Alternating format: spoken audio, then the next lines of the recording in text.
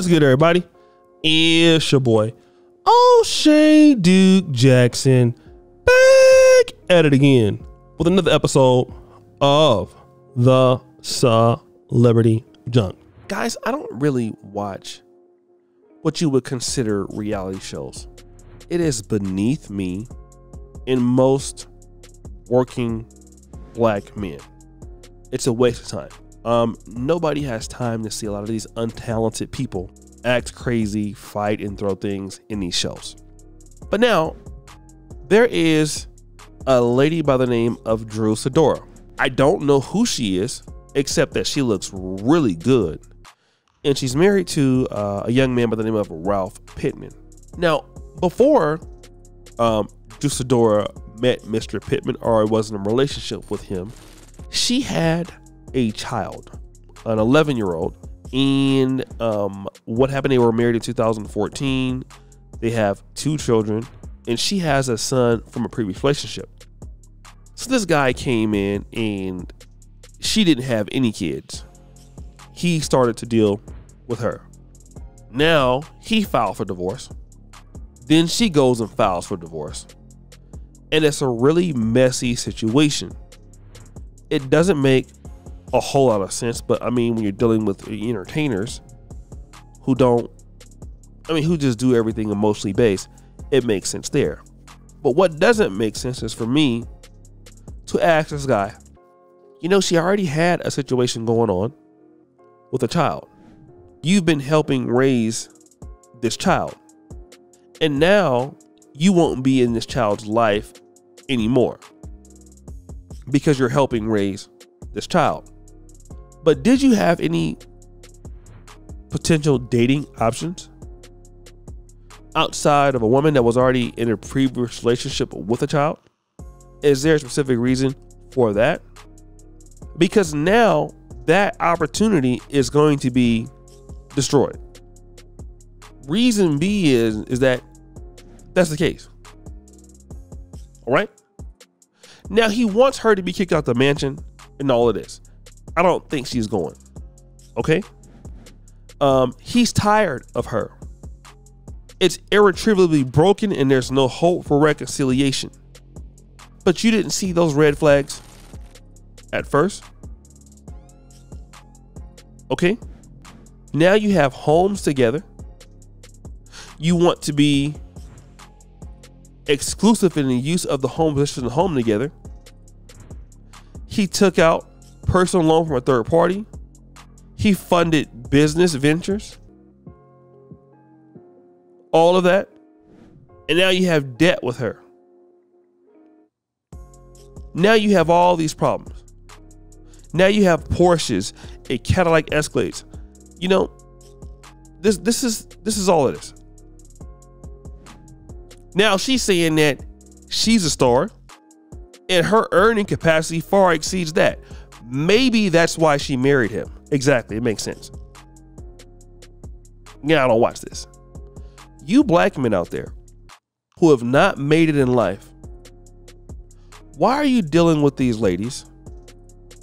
Because they can take care of you momentarily? Is that what it is? Because you never know where you're going to be in life. And then once you get on and you get tired of being disrespected, you get tired of being abused. And I'm not saying this happens in every relationship, but it appears to be that's what it is now. You're tired of that. You're tired of her. But the red flags are already there. And the number one red flag is you have a child. Okay. Where is the guy that gave you the child? And why is he not with you? And if she acts that, she's never going to say, I'm at fault for wanting together. Always going to be the guy's fault. That is a great indicator that you, my friend, have wasted your time. And not only that, you're taking care of somebody else's kid that isn't yours.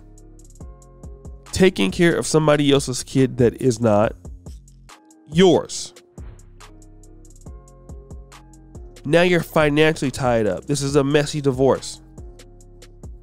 And you know what? A lot of guys are getting married before they're finding their purpose. Because listen, man, if she was had the opportunity to meet somebody else on her level or above it, she wouldn't talk to you. But she didn't. You came in to play stepdaddy. Now you are mad. These ladies on the Real Housewives of Atlanta, they're not going to be the kind of ladies some of you guys want. You guys want a woman to be a little bit more submissive. They don't come from that era, bro. Then now you start to get to the point where you know, like, okay, I don't know what I really want in women. Now I'm understanding what I don't want. And you're stuck there. Please, guys, do not be an idiot like him. Okay? Most of the ladies that you guys are encountering, especially if they're reality show stars, probably not the ones you want to be married to.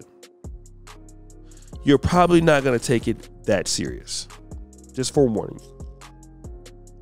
Then you go in and you do the work of a stepdad because you're a son husband. She wants you to do things she won't do or can't do. And the moment you want to be a man, there's a problem. But you should have been a man in the first place. And being a man is a lot of times looking at situations and saying, you know what, I'm good there. I'm cool. Don't want to put up with that. I already don't like her attitude. I already don't want to be nowhere near her. I want to be happy as hell. I'm good. You would think that people would say it, but they won't. Guys are getting into relationships all the time with ladies who they feel are treating them wrong, who are dusting them up, who have sandaled them up, and you're getting no respect from this lady.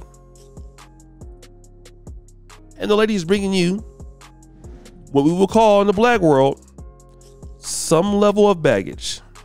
And you're putting up with that because you didn't establish yourself before meeting her. Black men have to do a better job of establishing themselves before you meet these women. Have options. Don't go for the first thing that you see. Don't let them convince you, you know what?